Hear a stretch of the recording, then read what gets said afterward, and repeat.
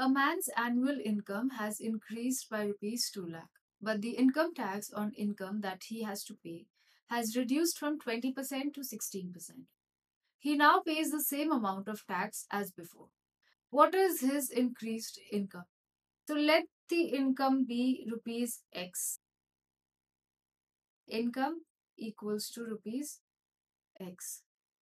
So earlier he paid 20% of X as his tax, but now not only did his income increase by 2, but his tax rate went down to 16%.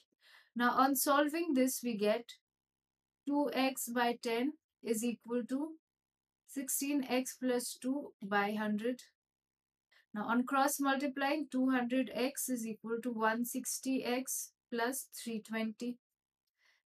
That means 40x is equal to 320 and the value of x is equals to 8 lakhs. That means his income previously was rupees 8 lakhs, but now since his income increased by rupees 2 lakhs, his increased income will be rupees 8 lakh plus 2 lakh, that is rupees 10 lakhs.